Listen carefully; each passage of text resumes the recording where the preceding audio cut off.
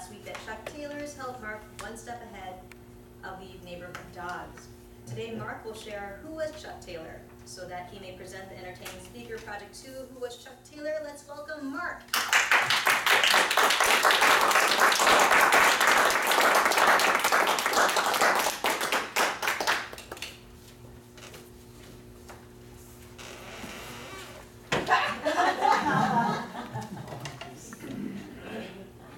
Chuck Taylors. Converse Chuck Taylor All-Stars. You know, I'd worn Chuck Taylors for quite some time as a kid, and I never really thought about who was Chuck Taylor until after I did the speech last week.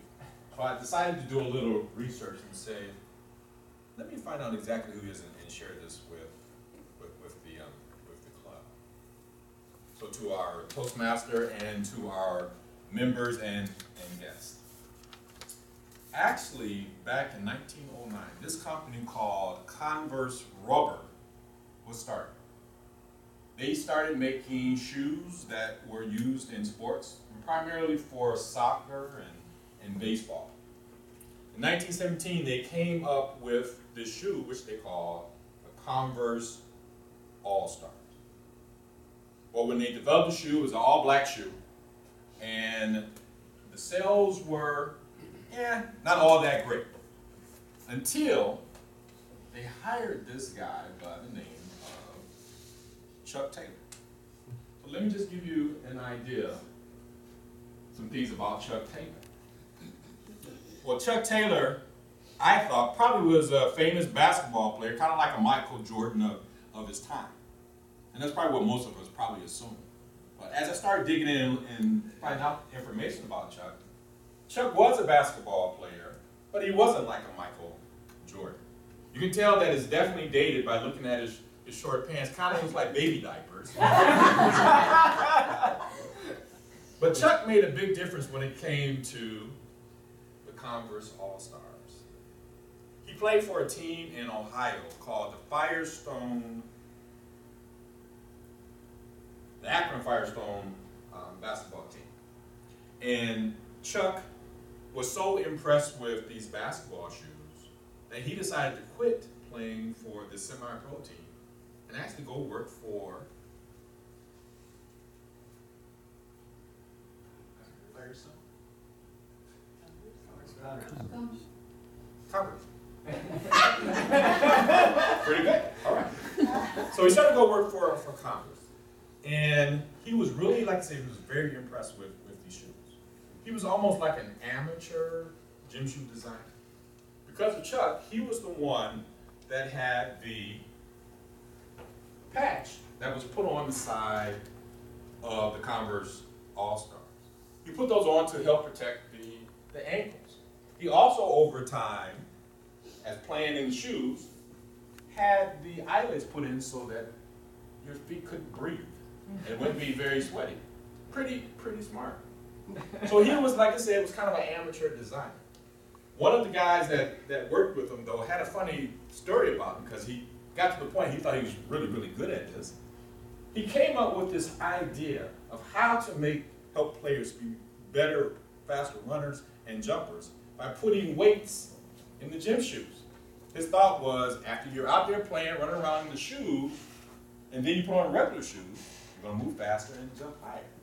So he tried that. He set these up on these shoes, and the entire team went out there playing, and guess what happened? They all ended up with hamstrings. So at that point, his designing career was over at that point. But because of Chuck, it made a big difference to the shoes.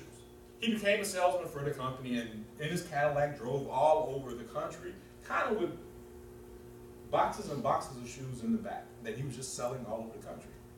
And that actually took their sales up higher than they ever had been. So the way that the company said thank you to Chuck, one, they put a star on the patch, and guess what? They added his name to it.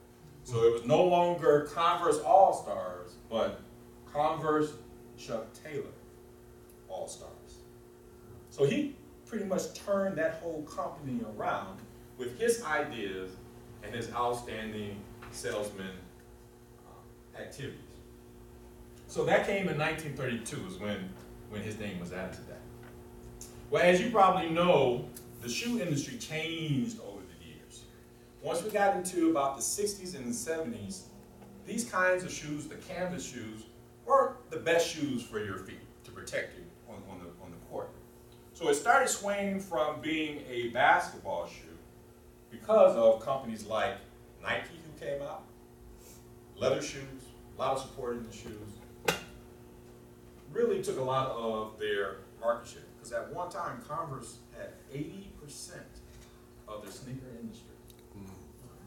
Almost every professional player, every college player wore Converse All-Stars. But as I said, when Nike came on the scene, that started going down. And one of the things that they found is that people really liked, regular people like you and I, really liked Converse. And you would see people wearing suits, wearing Converse. You would see entertainers wearing Converse shoes. Converse also made a big impact on special events that happened over time in our history. This guy right here is Wilt Chamberlain. Wilt Chamberlain scored 100 points. 100 points in a basketball game against the New York Knicks. His team, they made 169 points. 100 of those were his alone. He was wearing Converse Chuck Taylor All-Stars. And you kind of saw that throughout our culture, that this shoe really became something that everybody wanted to have a part of. You look at movies, you probably remember, hey Adrian, Converse shoes. You might remember the guy in Going Back to the Future, Converse shoes. Everybody was in the Converse Chuck Taylor All-Stars. But over time, as I said, the market started going away because of companies like Nike. And they began to be more creative with their shoes. 1946 is when they actually came out with this style of Converse. And it stayed pretty basic, white or black. But when the change happened, they started doing things like putting art on the shoes. Some of you may have heard of Andy Warhol, but this is just some of the stuff that they did to get the interest of buyers.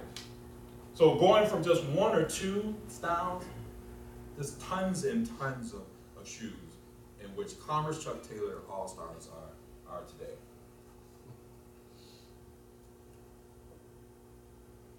So who was Chuck Taylor? Michael Jordan. From his shoes, last year made over $100 million in 1 year. Chuck Taylor, their company, #1 sneaker in the world ever, sold over 800 million Converse Chuck Taylor shoes. How much did he make? He made zero. But he was able to put his name on that shoe. It really touched our culture. You see Chuck Taylors everywhere. So Chuck Taylor made a difference in our lives. So if you ever been wondering who is Chuck Taylor, now you know.